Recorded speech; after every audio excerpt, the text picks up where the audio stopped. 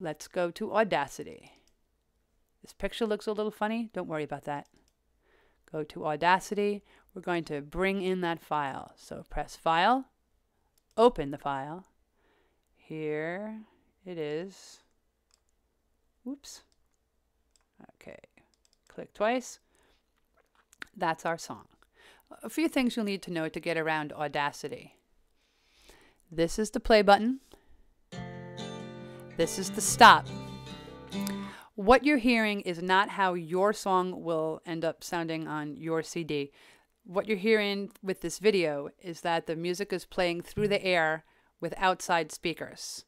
I'm sorry about that, but that's the best I can do.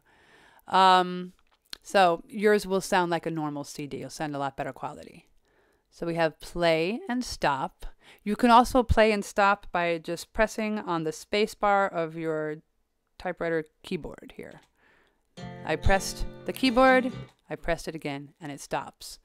This is a timeline. It's going to be very handy for you. This is 45 seconds into the song. This is a minute into it, minute and 15 seconds. Another thing that I use a lot are the enlarging. You can enlarge your visual representation of your song, i.e. the picture, and you can make it smaller. To hear the music, just bring this eye right down there. You get a little finger, and it starts from there. So, to select a part of the song, you're going to click and drag. Click and drag. And here's the area I selected. Let's say I want to select something bigger. I can do that, or smaller. And on this side, just bigger or smaller. And I'm just clicking on the edge of it, and then click and drag. So if we want to make the song play slower, you click and drag the whole song. That's what you're going to work with.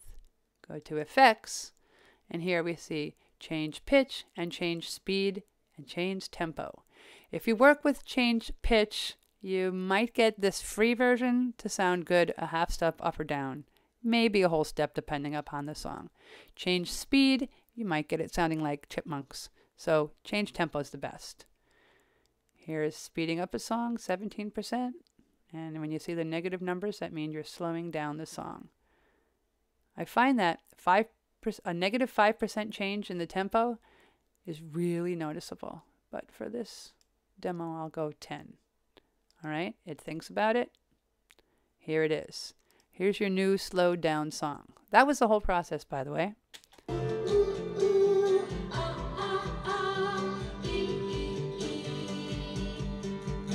Now that's a big slowdown, because if I press undo and start again, you can hear the difference. Edit, undo, and redo are very good to have around. So you might be using those a lot.